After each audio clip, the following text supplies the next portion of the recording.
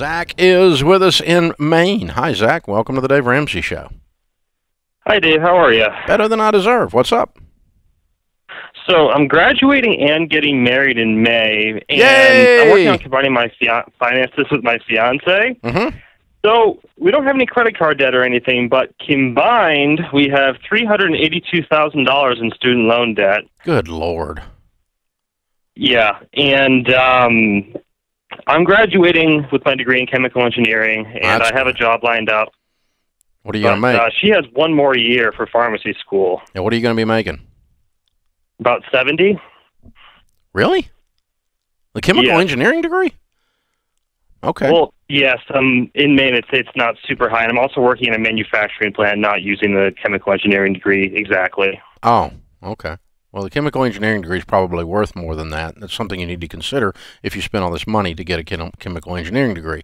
But so you're going to make 70, and she's going to make 100 to 120, depending on where she works when she gets out. Something like that. Yeah, so you can make 200, and you're used to living on nothing because you were both college students. Yeah. So live on nothing and take $200,000 a year and throw it at $400,000. Yeah. Like no life. That's nothing. That's tough. No, it's not tough. You're used to living on nothing. You're a college freaking student. You don't have a life. Just continue to have no life. To get out and I know you wanted to get out, but you went $400,000 in debt, dude. Yeah. Yeah. Yeah. We just realized that we did something wrong, and I mean, it's unfortunate that, you know, we made this decision. We want to get out. We want to do the right thing, and we're going to do it. And I'm just having a hard time seeing the light at the end of the tunnel. Well, the good news is you do have an analytical mind, or you would not have completed this degree.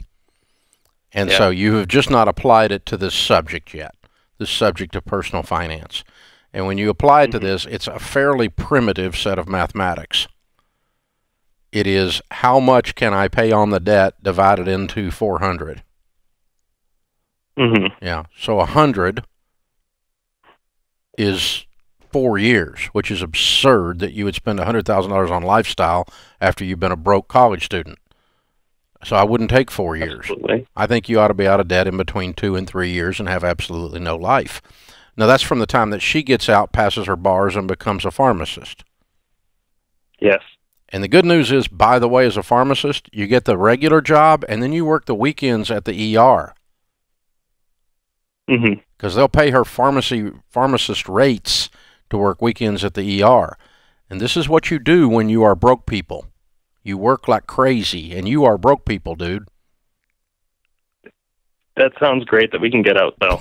You can get out. It's just going to be a painful first 2 years of marriage, and it's going to bind you together, and you're going to have fought the dragon together, and you're going to be locked in your relationship in a beautiful, wonderful way because of the strain that you are going to impose on yourselves. Otherwise, you're going to screw around with this huge Mount Everest of debt for a decade and mess up your life. Don't do that. Yeah. Get after it, man. Get after it. You can do that. You'll get a car later. There'll be a car waiting on the other side of this rainbow. There'll be a house waiting on the other side of this rainbow. There'll be a vacation waiting on the other side of this rainbow. Okay? So you guys got good degrees. That's the good news. You didn't get a degree in left-handed puppetry, right? No. You got marketable degrees where you can both make six figures fairly quickly early in your career. And so that's the only, so the bad news is you got a big hole. The good news is you're going to have a really nice shovel. Okay.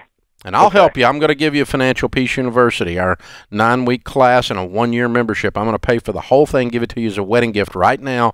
The two of you start taking the class right now together, and let's start talking about this. Because I tell you what, you have a strain coming upon your marriage. You're either going to have the strain of this debt or the strain of paying off this debt that you two join hands and choose to fight the dragon together. Choose. Well, Dave. Choose. Choose the strain. Don't let it happen to you.